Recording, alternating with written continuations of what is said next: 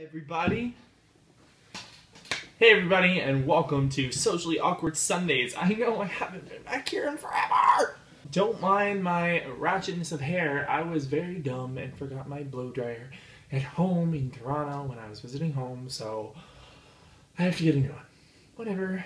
Hashtag gay problem. One of the reasons why I really wanted to make a video again, one is because I want to get back into it, as it is, YouTubers know it's how you fall out of it, but I really want to get back into it full-time, part-time, sometime, yeah. This past week, I had a very weird experience on a dinner date with my boyfriend. Where do I start? I was at this place, Casse Le Glac. So we walk in, me and my boyfriend, you know, happy. It's a bring your own wine place. So we brought our own bottle of a nice rosé.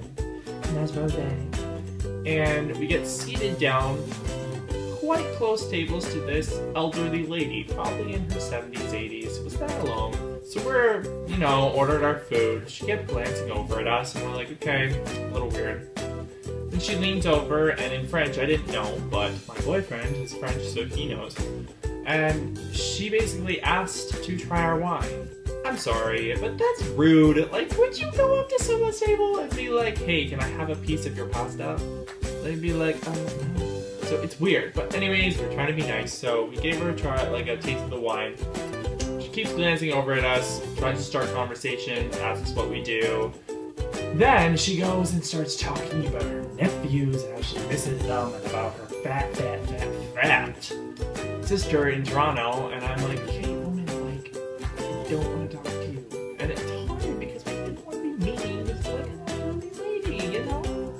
She leans over and she goes and asks us, do you ever wish that you were a girl? No. Dude, like, one, no, I don't, I'm a dude. Two, who the hell asks that question? So I try to kind of ignore her, and my boyfriend's like being polite and trying to just have casual-ish conversation. Then she kind of shuts up again. Then she goes, walks around the restaurant, comes back to the table, sits down again, walks around the restaurant, comes back to the table, sits down again. I really don't get this lady. Is she on drugs? I don't know. Then she goes, and she's done the glass of wine that we gave her. She like leans her glass over. She's just like, for like 2 minutes. Then she finally asks, like, can I have some more? And I look at her and I'm like, no. So she kind of shuts up, and then she goes to us and she's like, oh, don't talk bad to us.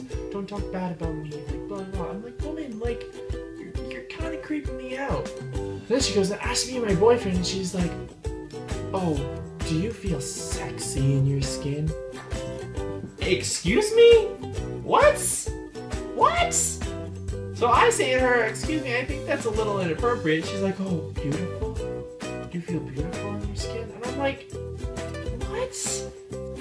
Then she goes and stares at me and she's like, oh, guys your age are so handsome nowadays. You know, the ones that are tall with long legs. And if you don't know, I am 6'4" with very long legs, so I was a little creeped out. I thought this woman was gonna like, she was sexually harassing me. Like, oh! People who know me, I'm very hard to be sexually harassed. Like, it's not even the worst of it. Then she goes, and she says to us, have you ever had sex with a woman before? My boyfriend and I are literally looking at each other laughing, because we thought we were on a freaking TV show. Like, oh, what? So she leaves, finally. The waiter comes over, laughing, and he's like, haha, to me, haha, she wants to take you on a date now. I look at him and I'm like, not really funny. He goes, yeah, she's a hoot, she's here a lot. The guy literally sat us down beside her to see what would happen, because there was like 15 other tables he could have sat us at. But no, he sits us down beside a crazy lady to see what would happen. It was just very rude. Not good. I don't look at old people the same anymore. They're supposed to be sweet, innocent people, and now I feel like she wants to have sex with me. It's scary. That's it for today. I'm gonna be back with some better stuff, but I thought I just needed to share this story. And this is a true story, I swear. But I needed to share a story, and as always, well, as now always, remember that any day above ground is a day worth living. Yeah. Peace out, guys.